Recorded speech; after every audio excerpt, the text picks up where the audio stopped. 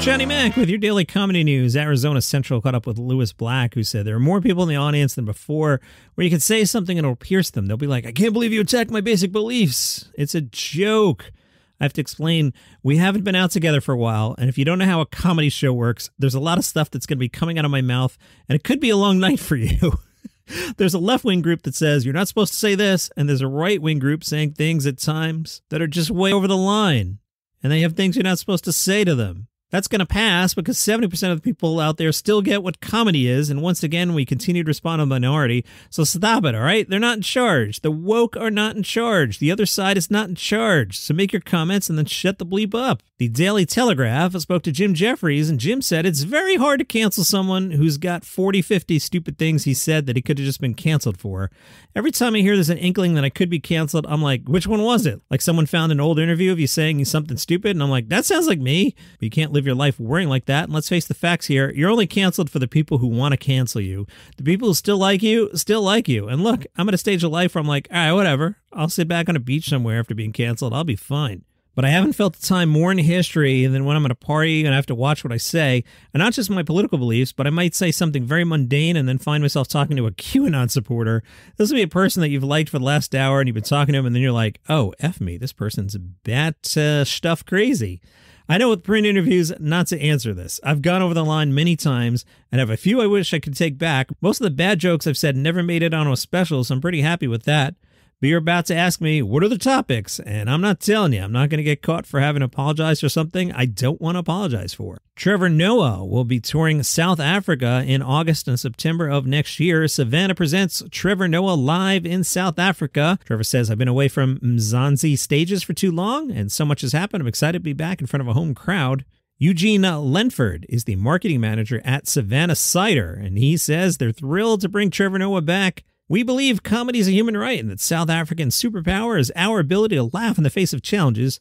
Our purpose as a brand is to uplift and unite our nation through humor. We have a crisp, witty perspective on daily life, societal norms, culture, and traditions in South Africa. Can't wait to have Trevor back for what is certain to be an amazing series of performances and with Savannah's partners, culture and traditions in South Africa. From the Washington Post, Brian Baumgartner, not the guy that's going to dust me in the half marathon in about a week. That's a callback. Different guy. This Brian Baumgartner doesn't run half marathons in New Jersey. This one was Kevin on The Office. You know that guy? Yeah, a little more famous than the half marathoner that's going to beat me by an hour. He's got a new book, Seriously Good Chili Cookbook.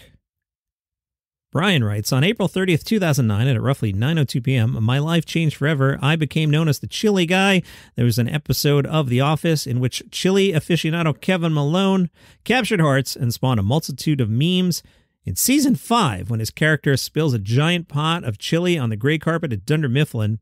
In the book, he of course shares Brian's seriously good chili recipe, which many have dubbed the Office chili. There are also 176 other recipes from the International Chili Society's collection of cook-off winners, chefs, bloggers, and fans of the show. The book also includes fun facts like a hot pepper heat scale and a smattering of QR codes that take you to videos. Brian said, they wanted 100 recipes. I thought, can we find 100? I don't know. Once they started coming in, it was incredible. The variety, vegetarian, vegan, poultry, beef, all the different kinds of flavors, chili verde, homestyle chili, Texas chili. You're probably wondering, what's the trick with the onions? Brian answered, he said, the onion bit is true. We're not looking for caramelization. I caramelize onions for a lot of different things, but not chili. Really changes the flavor. I'm attempting to get the onions translucent and then start adding stuff. Brian enjoyed developing a chili recipe, said, I love the exploring of it. If you take the golf analogy, there's no such thing as a perfect round of golf. It truly doesn't exist. I don't think my recipe is done. I don't think it's ever done. I will continue to change it and tweak. That's what I liked about going to the World Championship Chili Cook-Off. They'd all won a competition. They explained what they do. I picked up lots of tips along the way. Why do you want it to be good? You want it to be good because you want people to like it, enjoy it, and get together and eat it. Chili, I view as very communal. It's about friends and family. All right, next week, October 13th to the 15th, Kansas City's Fountain City Comedy Festival. Comedian and founding member of Fountain City Comedy Festival, Stephen Taylor, said, we've had a pretty incredible independent comedy scene bubbling up for the past few years, and in other cities, they had a really good DIY scene, so we just kind of started creating our own. The name and logo serve to honor KC as the City of Fountains, said to have more fountains than Rome. The event's logo showcases a musing mermaid sitting on a fountain. Taylor said, "We just thought it was hilarious to have a mermaid in a landlocked state." The festival will pull in 15-plus shows over a single weekend. Kenny DeForest, Dina Hashem, River Butcher, and Niles Abston, some of your performers.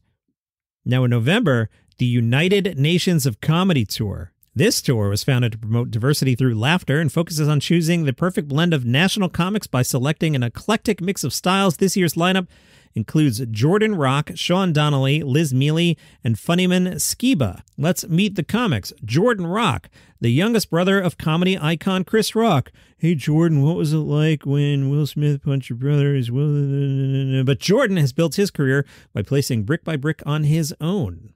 "He's become one of the hottest comics in the New York Comedy Club scene," writes some sort of PR person, admired by comic greats such as Jerry Seinfeld, Dave Chappelle, and others. But hey, they printed it and I read it. Okay. Sean Donnelly. His rapid-fire comedy style will have you laughing nonstop while your stomach is in pain.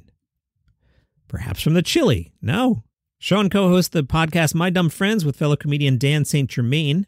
He's a solid comic. He's been around for a while. Check out Sean Donnelly. Liz Mealy, one of New York's funniest comics with her sharp and piercing comedy. She's been around for a few years now. She's starting to break through as well. Her style of comedy is appreciated by mature audiences to millennials, which is one of the reasons Liz has experienced her level of success.